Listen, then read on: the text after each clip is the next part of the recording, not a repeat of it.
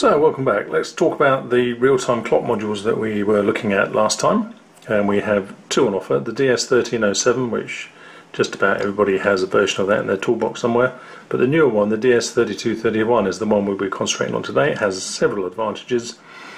So we're going to build this today to at least retrieve the date and time from this chip into a Arduino Uno clone here and display it on the monitor.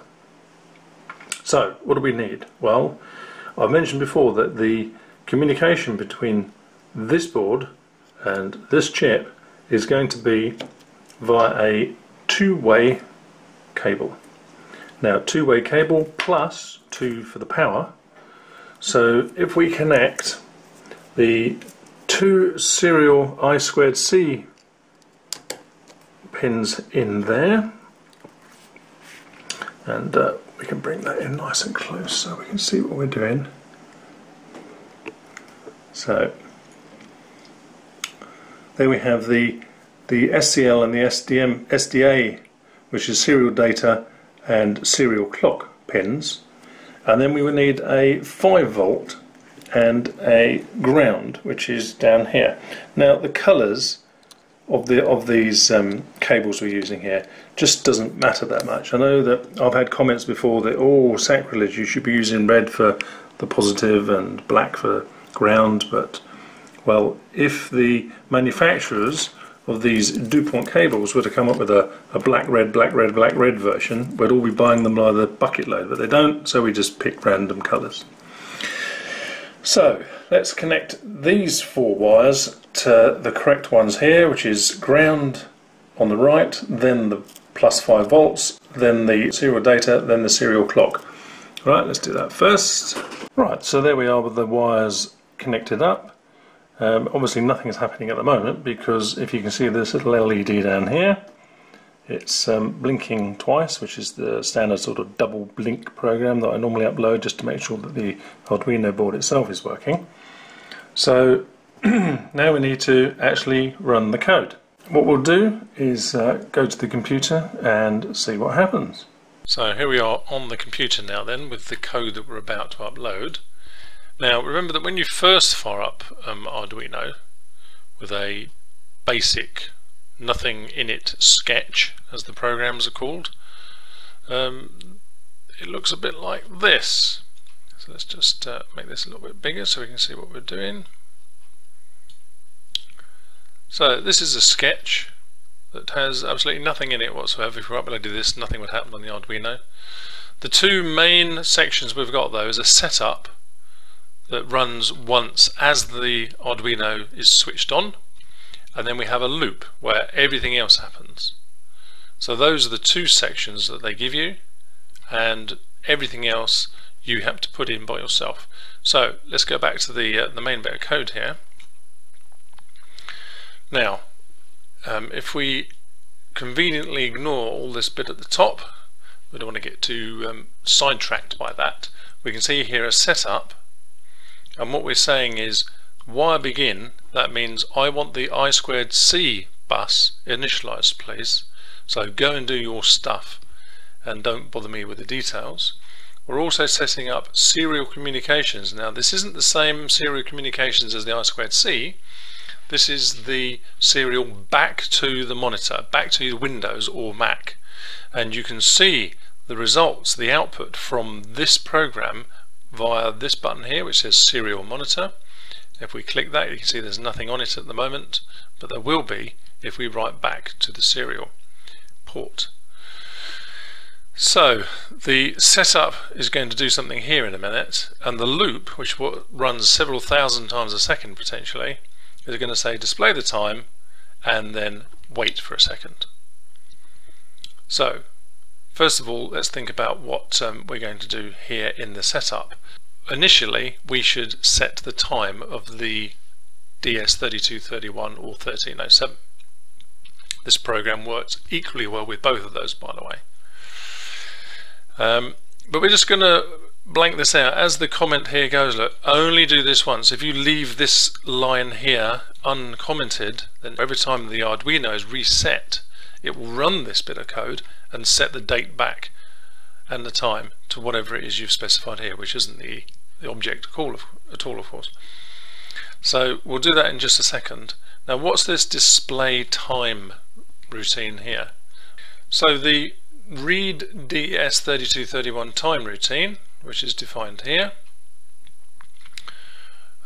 we're saying begin the transmission to the DS3231 address, which was defined at the top of our program here. We're saying our DS3231 can be found at address hexadecimal 0x68, which is a bit like saying on your street you can be found at house number 43, and post to house number 43 won't go to 38 or 122. So this is how we communicate down the I2C protocol.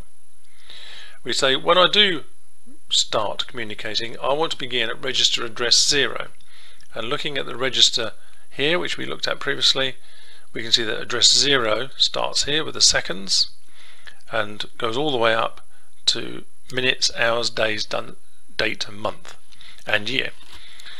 And then we say that's fine, that's the end of that transmission. And now we say, now I would like, please, communicating with on the I2C bus and that address hexadecimal 68. I'd like 7 bytes of data, please. And what that does, it reads these 7 bytes. So 1 being 0, 2 being 1, all the way up to byte 6, which is the year. So we've read seconds, minutes, hours, day of week, date, that's the nth of the month itself, and the year by executing this.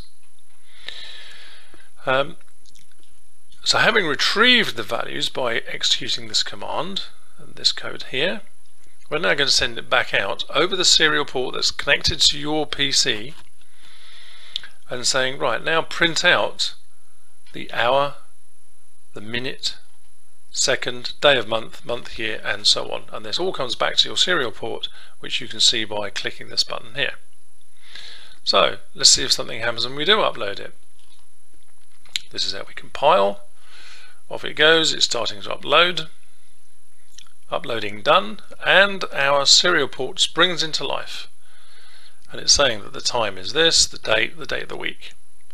So on the 14th of November 2016, it's a Tuesday, and it is, but not because the DS3231 worked it out, it's because we told it initially in the setup.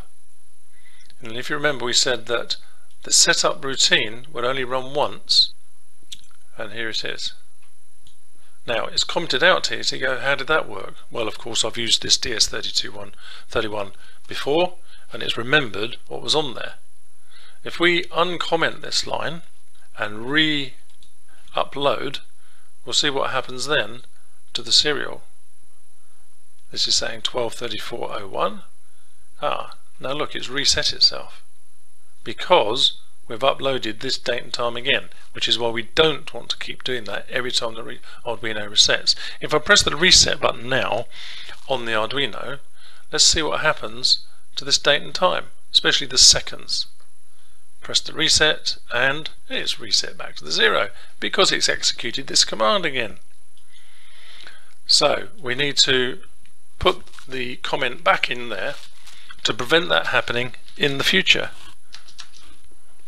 So we'll comment that out and send that back up to the Arduino. There it goes, compiling.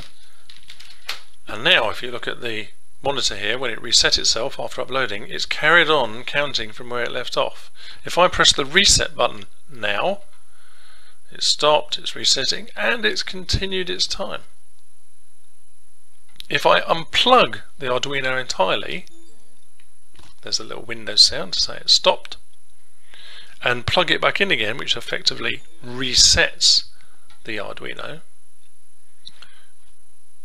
we can then look at the serial port again on here, and there it goes. So that's how you communicate with the DS3231 or a 1307 if you happen to have one. Simplicity itself, 4 wires, not a lot to it. So just to bring this bit of the video to a close now then, we've seen that by connecting the 2 pins here, the SCL, which is the serial clock, and the SDA, which is the serial data, to the equivalent pins on the DS3231, and the DS1307 is identical in this respect. Right, so there you can see the pins. The bottom one is the ground, which is 0, VCC, which is +5, SDA and SCL, which are the same pin names as what the Arduino board gives it. In a future video we'll talk about the top two pins, the square wave and 32K, but that's not important for this initial video. So just by 4 wires then, a single real-time clock, an Arduino Uno clone, or your Nano on a development board as per my previous project. If I bring that over here, so here we have the Nano on a development board, exactly the same electronically. You can start doing real things with a real-time clock, setting it, getting data, and so forth. I'll post a couple of links on the bottom of this video with some very simple sample code before we think about how we're going to set the date and time in the future. For example, what happens when the clocks go back and we have daylight saving? How are you going to reset your real-time clock that might be down the bottom of your garden in the shed or in a beehive or something? Who knows where these things end up, and you certainly don't want to have to be dragging your laptop down there just because the clocks have gone back. So we'll think about how we can set that without having to go through all that paraphernalia. In the meantime though, I hope you found it interesting. Great stuff. Thanks for watching.